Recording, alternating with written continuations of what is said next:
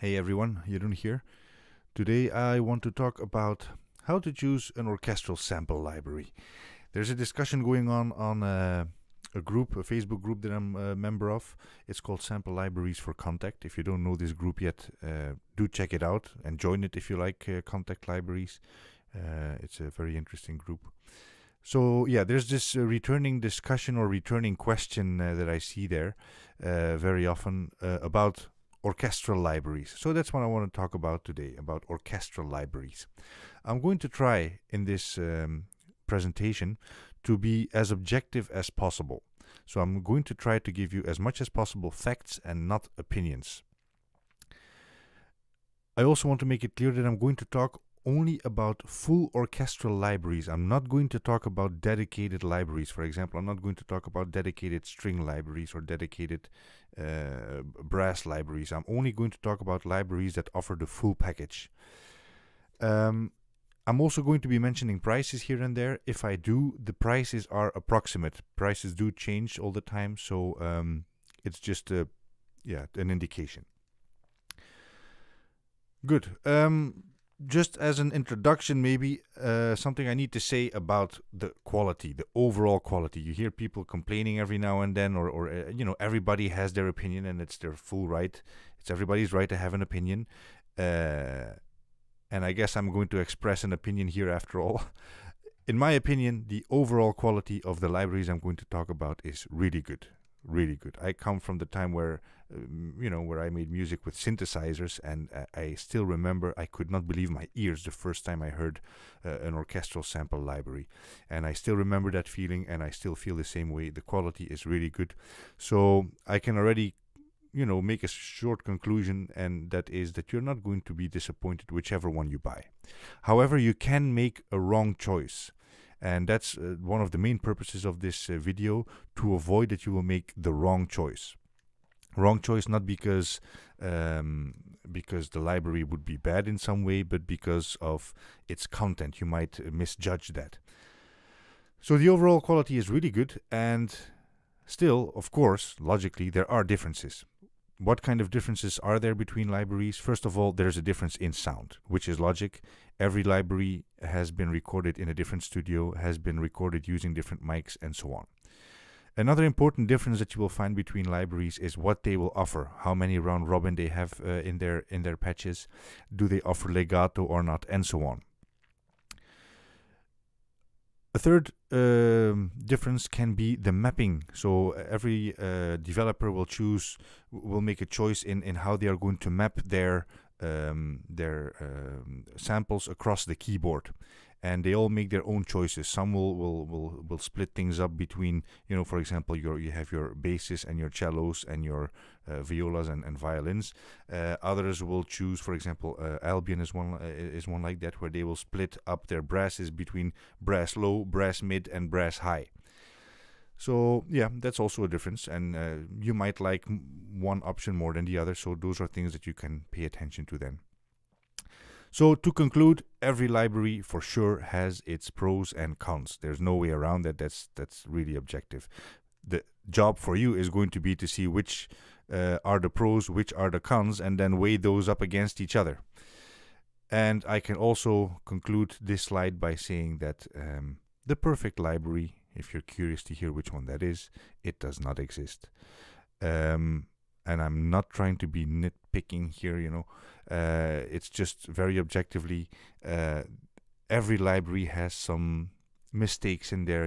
At the end of the sample you might hear somebody talking in the distance or a mobile phone going off. It does happen, but it's really, it's picking on details. So yeah, again, I return to my comment where I said that overall quality is really good, but don't expect perfection. It does not exist for so many reasons, and that's a discussion I'm definitely not going to start here.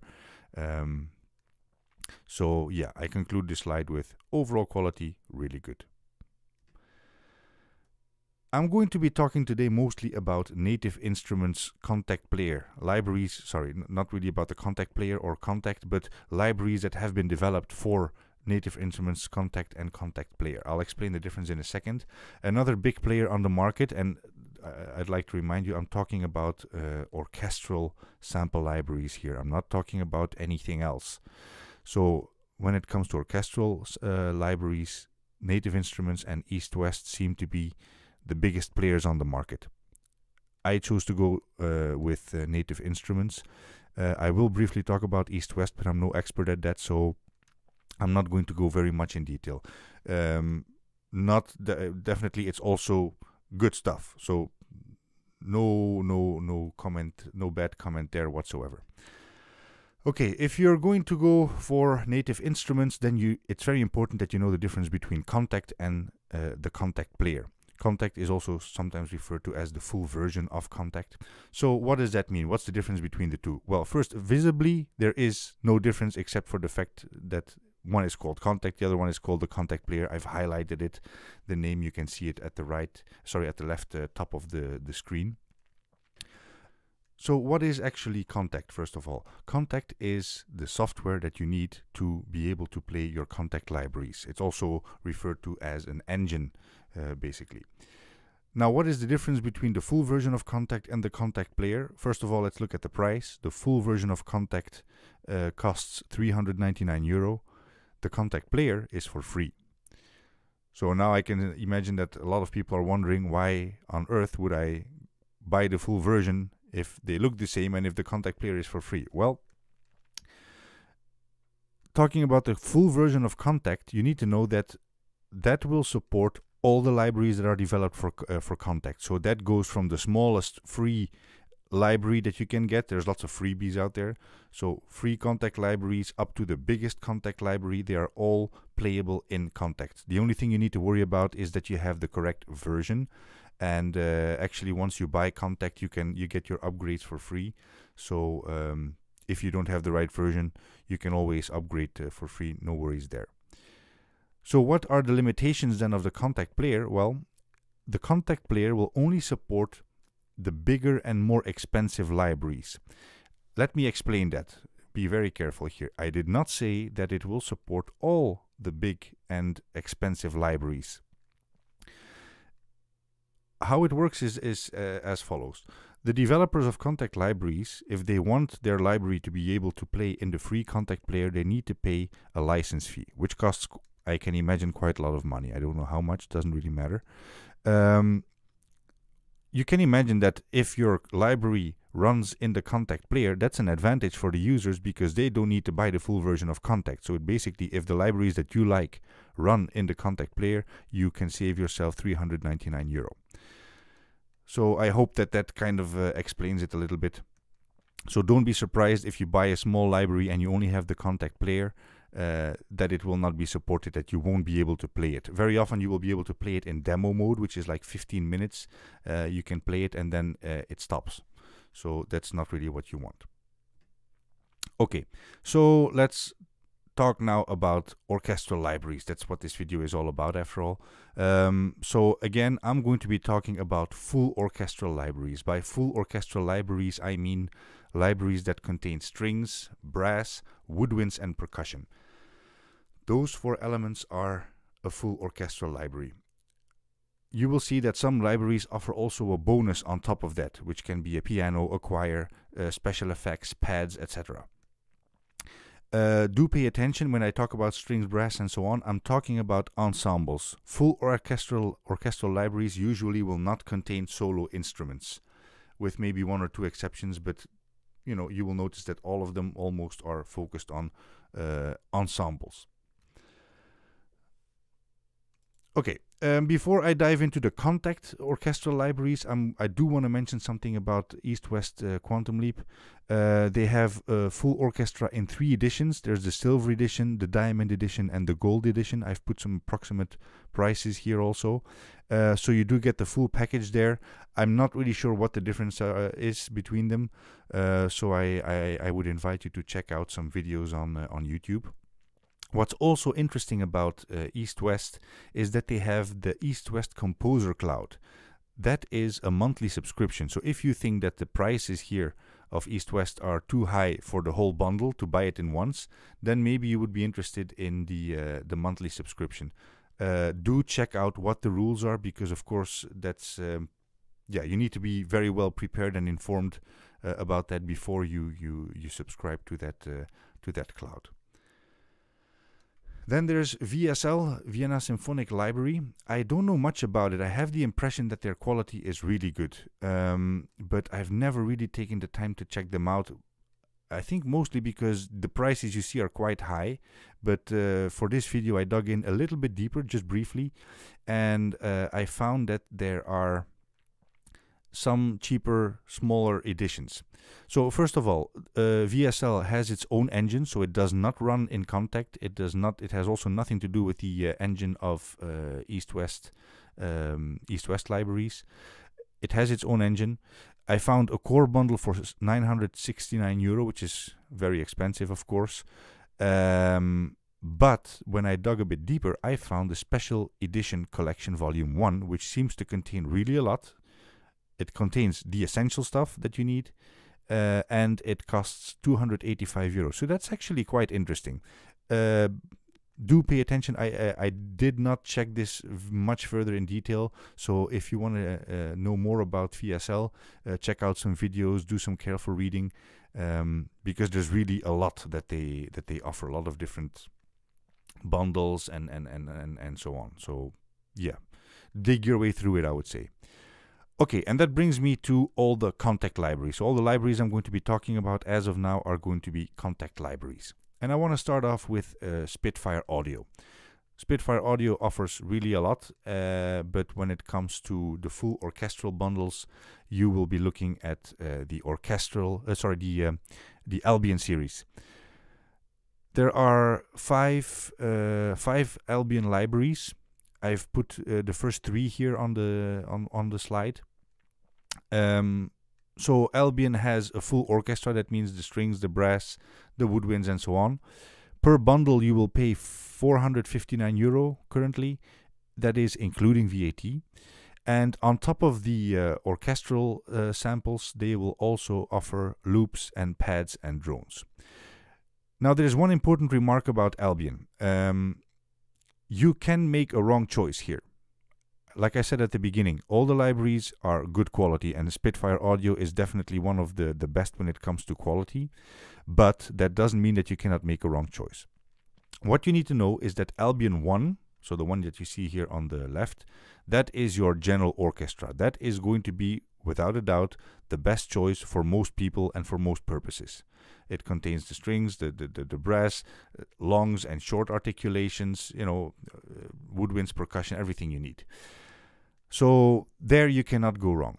Albion 2 is focused at the soft and sensitive orchestral music. So if that's what you're going to make, then Albion 2 can be a good choice for you. But be aware, if you're into trailer music, then Albion 2 is going to be a very, very bad choice.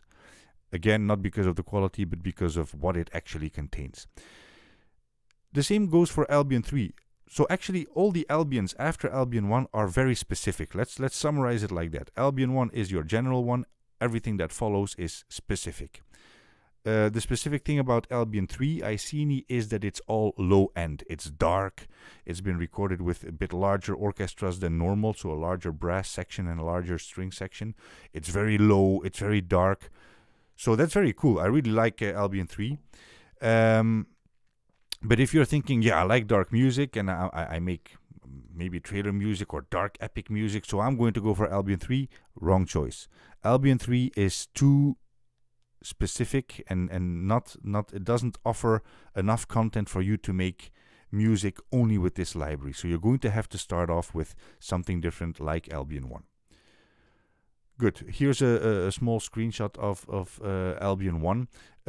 So again, it has the full orchestra, but on top of that, it has loops, it has pads and drones. So it offers you quite some content, so you have a lot to play with here. Not the cheapest one, but definitely a very good option, good quality, lots to offer. That brings me to Project Sam. Project Sam it's one of the early players on the market. Symphobia has been around for quite some time. It came from, I think, about €1,000, and they've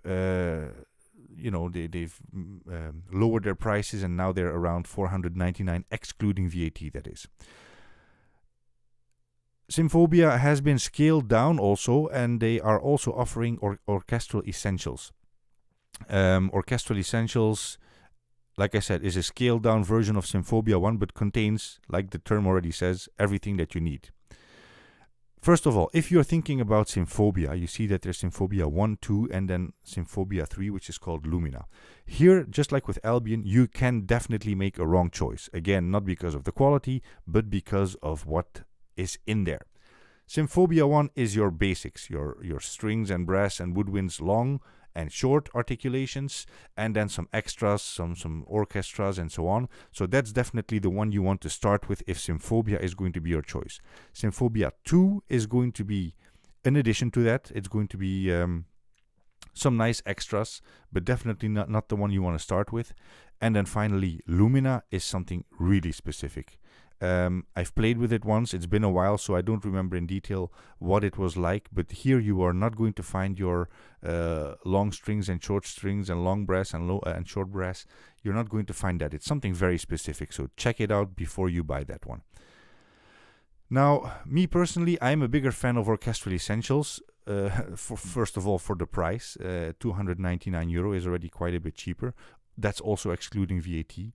I think even with VAT, it is more or less the cheapest library, the cheapest bundle on the market, and it is definitely quality-wise, it's very good. Content-wise, it has a lot to offer. So I have it myself also. Was the second library I ever bought after Albion. I was very happy with it. So yeah, you know, if you hear people complain about it, it's, you know, here the quality, don't have any doubts about it. Quality is really good. Let's take a quick look at what Orchestral Essentials looks like. So you have the full orchestra containing strings, brass, woodwinds, and percussion. And on top of that, you get a simple choir, and that sings only A's.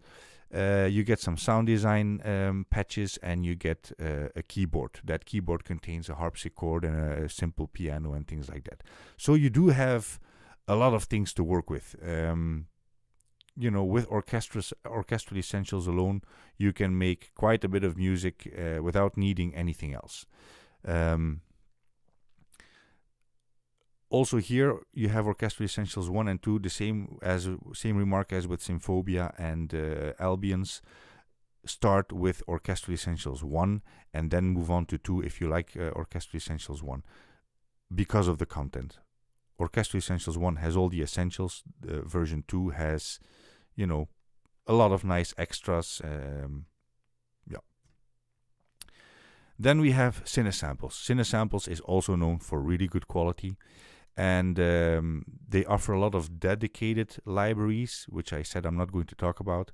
They have one bundle that has the full orchestra, and that is CineSymphony Lite. What you get here in CineSymphony Lite is your full orchestra, and that's it. So you get your strings long, strings short, brass long, brass short, woodwinds long and short, percussion, timpani, and also pizzicato strings, and that's it. No extras, no choir, no piano, no special effects, no pads, no nothing. So yeah, content-wise, it's a little bit less interesting, but quality-wise, it's definitely a good one. It's also lightweight. It's only 2 gigabytes in total, so definitely a good one.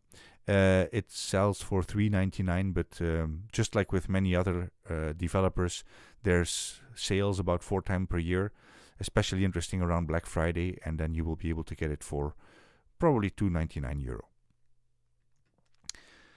Then there's Kirk Hunter's Diamond Symphony Orchestra. I never heard about it until a short while ago when it was on a very special sale. It was being sold for €99, which was very cheap. What you need to know about Kirk Hunter is that his library has been, or his libraries, some of them, have been around for a really long time. He is also one of the first ones to make orchestral libraries. In the meantime, he did update his interface a little bit. I've put a picture of it here.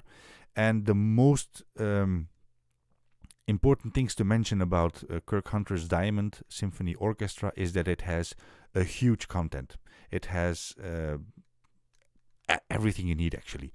lots of detail, especially lots of articulation. So that means you get your as you can see here, all the different variations of long and short tremolos, half trill, and so on. You name it, it's going to be in here. So lots of content, lots of detail, but there are a few disadvantages. First disadvantage is the price. It's €4.99, unless you would get it on a discount again. So, but yeah, €4.99 is not really cheap. So if you're looking for cheap, this is not your best option. Another disadvantage is that it requires the full version of Kontakt. So if you don't own the full version of Kontakt, I doubt that it would be worth to spend another €399 just for this library, because then you're looking at €800 more or less to be able to play this, and that would be really too much. But for the rest, quality will be very good, and especially if what you need are a lot of different articulations because you make very varied music, then this might be a good one for you to go for. Then there's orchestral tools, Metropolis Arc. In the meantime, you already have Metropolis Arc 2 as well. I'm only going to talk about Metropolis Arc 1 here, which is going to be, again, your best choice to start with, and then you can always continue with Metropolis Arc 2. Metropolis Arc has also really a lot of content. It has, first of all, the full orchestra, but on top of that, it has a really nice choir, and it has a band, which basically means that there's guitar in there. I think also bass guitar. There's drums in there, so you get a lot of content. Also, something very specific I need to mention here about Metropolis Arc. It's not your most average library. Metropolis Arc is mostly meant for trailer and action. So if the kind of music that you are going to make is going to be trailer music, the big epic trailer music and action stuff, then this is the best library you can probably buy. It's not cheap, €549, but it's I've heard nothing but good comments about it. It's heavy, it's dark, and it does have everything. So as opposed to Albion 3 is also big and dark, and only that. It's only the low stuff. Metropolis Arc has the low stuff, but it also has high strings and high brass and high woodwinds and so on. So the whole range is covered here, but it has fast attacks and it's big and epic. Do check out the videos. Very interesting library, but if you want to make all kinds of orchestral music, so also softer things, then this might not be your best choice. I don't own it, so I cannot fully comment in detail, so check out some videos. Then there's 8 Dios Majestica. Also, this one is something specific, also not your typical average orchestral library. It does offer the full range. It has, the strings, the brass, the woodwinds, and so on. And what's so specific about Majestica is that it is recorded with a very large 240-piece orchestra. So here again, you have more players, just like in Albion, actually, more players than what is commonly used in an orchestra. It sounds fantastic, of course. You can imagine with so many players. It's going to sound fantastic, but also here, I don't think that this is your best first choice if you want to make all kinds of orchestral music. Even if your music is only the big and epic thing, I don't know if this is going to be your best library to go with. I think this is more something you want to add to another bundle. Price is €599, also not the cheapest. And I should mention, I didn't check this, but I'm quite sure that you're going to need here the full version of Kontakt. That's also quite important. I think none of the ADO libraries are supported with by the Kontakt player, but do double check me on that. Then there's Brazilian Studios Chamber Orchestra. It's quite cheap, €229, but this is a chamber orchestra. That's quite important. A chamber orchestra is, of course, not what you're going to use to make epic music and so on. It has a very nice sound. I almost bought it once because I wanted something, for some more detail. I wanted solo strings, and I was thinking that maybe this would have what I wanted. In the end, I went for something else, but definitely Brazilian Studios is a good library. But yeah, do listen to it before, because of course this is not going to be for everybody. It has lots of content, especially for this price, so definitely also there you cannot go wrong. But lastly, also very important to mention is that it requires the full version of Kontakt. So I've summarized here the best choices for starters, in my opinion, but yeah, this is actually quite objective. The best choices are Albion 1, and this is disregarding the prices, of course. Price-wise, that you know your budget, and that's a choice you make. But definitely interesting is Albion 1, Orchestral Essentials 1, Symphobia 1, I should have mentioned the 1, and Cine-Symphony Lite. They have everything you need when it comes to orchestra, and all 4 of them are supported by the free Kontakt player. So that will save you at least that money if you're not going to continue with Kontakt after that. I should mention that there are a few other optional choices for some people. Kurg Hunter Diamond is interesting if you want a lot of detail in when it comes to articulations, if you want to have a lot of choice. But keep in mind you need the full version of Kontakt. Metropolis Arc could also be a good choice for you if and only if you are into the epic trailer music, the big epic stuff. And finally, Albion 2 Logria could be interesting for you as well as a first library if you're only into the soft and slow orchestral music. Now, my story is not finished yet. If you think, that you know your choice, I think you're going to have to rethink that opinion, because there is another option, and that is to buy Native Instruments Complete 11 Ultimate. The name already says it, complete. This is everything that you need and more, which actually means that, you know, if you buy this, there's lots of stuff in there that you're not going to use probably. Everybody has their favorites. So me personally, I have Complete Ultimate 10, and I probably don't even use 50% of it. Although I'm starting to use more and more other things that I didn't use in the past. So what you have here is orchestral stuff, acoustic stuff. You've got synths, you've got FX plugins, lots and lots and lots of things. And of course, you have the full version of Kontakt, which is included here. The price, it's not cheap, €1,199, but if you buy this, you have everything that you need, except for maybe one thing, and that is sound design stuff. There is not really a lot of sound, so whooshes and hits, although yeah, you have Evolve that has but when it comes to modern sound design, there's more interesting things on the market. But then again, you will have the full version of Kontakt, and just look at some of my other videos. There are even some free sound design libraries on the market, some cheap ones. So that's definitely not something you should worry about. So Complete 11 is definitely an interesting choice. Talking about what it contains in terms of orchestral, it has the Symphony Essentials. That is brass, strings, and woodwinds, and you get even the the solo and the ensemble. So you got quite a lot there. You do have only the, like the term says, the essential articulation, so your longs and your shorts and a few other ones.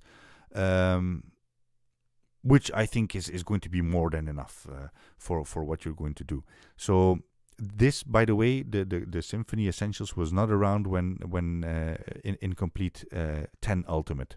So I would not have advised Complete 10 Ultimate to people like you who are looking at a first library to begin with. But now that it contains these Symphony Essentials, it's definitely one that you should check out. So like I mentioned, Symphony Essentials is your strings, brass, and woodwinds.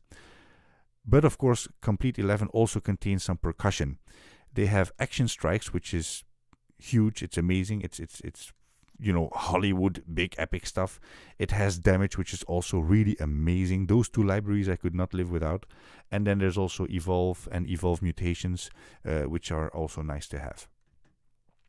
Now, how on earth are you going to make a choice between all these beautiful, great sounding libraries? I'm going to give you some tips. I hope they will help.